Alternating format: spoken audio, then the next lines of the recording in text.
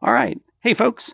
Just got a new little sample here, just playing in the VR template, and I've added the hillside Habitat 67 photogrammetry sample, as well as a bunch of the buildings from the Matrix City sample, and some other fun little Easter eggy things to boot.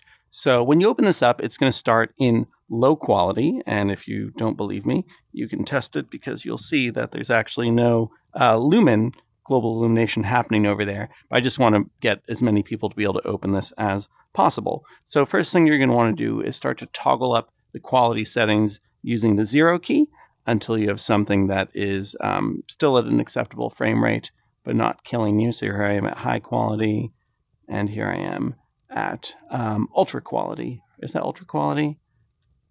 Epic quality. I have one more setting above this, but it's kind of insane. This is good. This feels nice and sharp. If you want to get more granular than this, the number keys 1 through 9 are different pixel densities.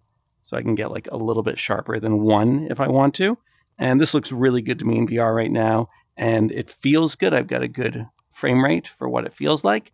If I want to see actual stats, I can press the backslash key, and that will give me some data there. And you can see that it says I'm only getting about 30 frames a second. I could help that out a lot by bringing down my pixel density. But Space Warp is doing a pretty good job here of making everything still feel comfortable to me. So yeah, and of course when I change pixel density with 1 through 9, you're not seeing a change on the screen there because that is a change that is only affecting my view from within VR. So anyways, here we are. We got some reflections. We've got proper Lumen stuff going on. We've got our spectator camera. I could toggle to that if I wanted to and say, hi there. Although I haven't really set up the spectator camera to have all the correct settings at the moment. But we've got a snap turn. By default, I've got some teleportation.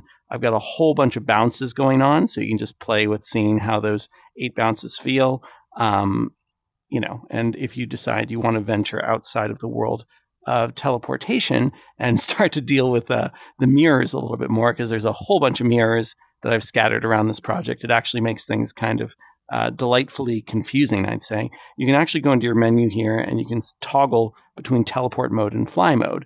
So if you're in fly mode now, you can just kind of, you know, still snap turn and whatnot, but move the controls around and just enjoy, you know, maybe a bit more of a bird's eye view of everything we have. But, you know, the thing I mostly want to point out here is just that the frame rate feels really good to me. Mind you, I am on an RTX 4090, but still something like this as of even 5.2 did not feel this smooth, did not feel this good. And the ability to have these mirror reflections start to look a lot better now, so I don't have to think about toggling on real ray tracing. That is super nice. These buildings look great. I also have some debug modes in here. If you want to take a look at Nanite, you can do that with the N key. And that's a good way to figure out what is real geometry and what is mirror geometry, because you actually don't see the Nanite triangles if you are in a mirror mode. So I do this, and I look to the mirror over here. That's not going to be visible if I go into Nanite, right? So that disappears. I can also do Lumen with the L key if I just want to see what the world is seeing from a Lumen perspective. Note that Nanite is visible in both eyes right now, but Lumen's doing some funky things. I'll show you real quick what it actually looks like with spectator screen mode.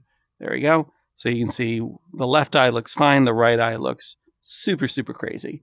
So we'll go out of that. Something else fun here I thought it'd be neat to show you. We got 2 weapons here. Both of them have flashlights. Nice little cookies in there. So you can just move around and see wonderful, you know, real-time Lumen illumination doing its thing.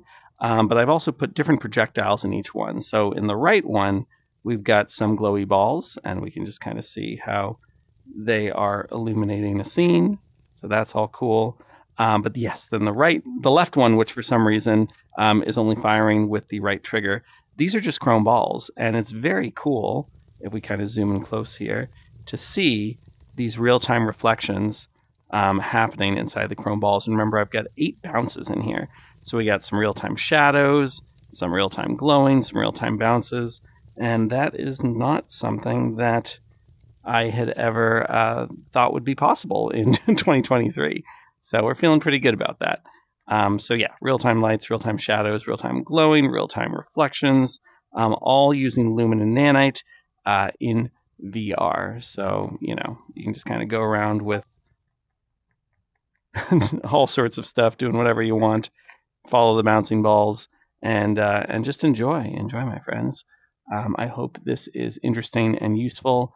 And if you'd like me to add any other features here, you know, an obvious one would be not loading all these things up top and maybe doing that a little bit more spaced out. Happy to mess with this more to be helpful. So anyways, talk to you next time. And oh, feel free to download this. I'll put the link below. It's 20 gigabytes, and maybe we'll get that down as well. But we're having a good time here.